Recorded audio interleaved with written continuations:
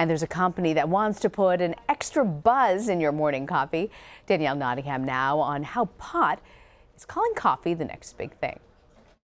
You can't find these pods at the grocery store. Filling the pods. Is this all done by hand? This is done by hand. Brewbuds makes K-cups filled with coffee, cocoa, and teas infused with cannabis oil out of this factory in Las Vegas. People are very ritualistic about the cannabis consumption. They can bring them together in a very discreet, easy form to consume cannabis. Recreational and medicinal marijuana is now legal in more than 24 states and the District of Columbia.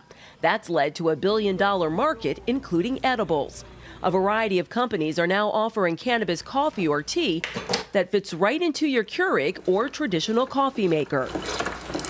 Will you get high drinking the tea or the coffee? Yes, you will. Now, what we've got is it's a 10 milligram. It's a very light dose. In Orange County, California, Ganja Grinds makes cannabis-laced coffee filters, K-cups, and cold coffee and tea drinks. This would make one pot, pun intended, of coffee. CEO Chris Hayes says the business has grown 600% in the last year. When you put the product into things that they're familiar with, you remove the smell, you remove the visual representation of cannabis. It takes a lot of the fear out of using a cannabis product. Emma Petrak likes to drink the tea, and it's become part of her nightly routine. It gives me some focus at night if I'm going to sleep. It really helps settle my mind and relax my body. But enjoying a cup is not cheap.